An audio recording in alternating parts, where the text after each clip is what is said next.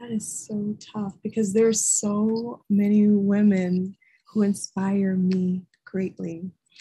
All right, I have to say, Angelina Jolie, without a doubt, I am so inspired by her because, she turned her story. So she's someone who is seen as, yes, a pop culture icon and someone who's always been seen as, very beautiful and has always, marched the beat of her own drum. She did things her way and she was able to, change the image that she had into this humanitarian, into the person who is affiliated with the United Nations, who has done a lot of ambassadorial work. And I just think that's awesome because there's so many different facets to her that make her who she is.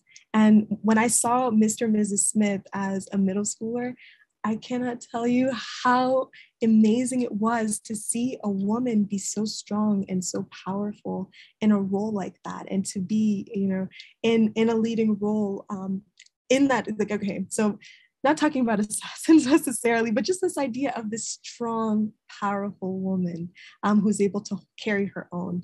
So I've seen that in the movies, and then I followed her outside of that, and she just inspires me, in that way. So I would say Angelina Jolie.